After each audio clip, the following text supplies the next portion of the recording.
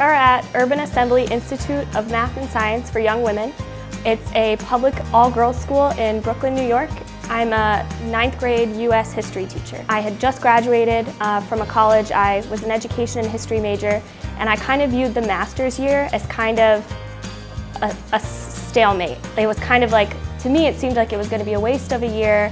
I had already gone through an education program and I really just wanted to get into the classroom. But once I got to Clarkson, I realized how wrong I was.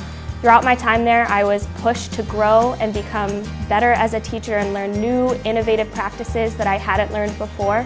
Clarkson University is a really unique and special place to go. It's not just checking off a box, you know, I need my master's, check off the box that I got it. They really instill a sense of responsibility.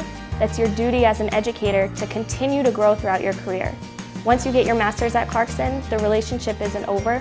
They continue to give you resources and experiences and professional development. In Clarkson and the MAT program, there's not just one bar you're trying to hit.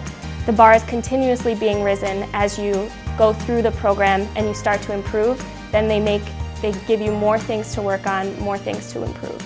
They were constantly supporting me, helping me improve my lessons, and they also recognize your successes. So when I was doing really great things, that was pointed out to me, and it really helped grow my confidence so that when I come into a classroom, I know my lesson's good, I'm confident in what I did, and I know my students are going to learn.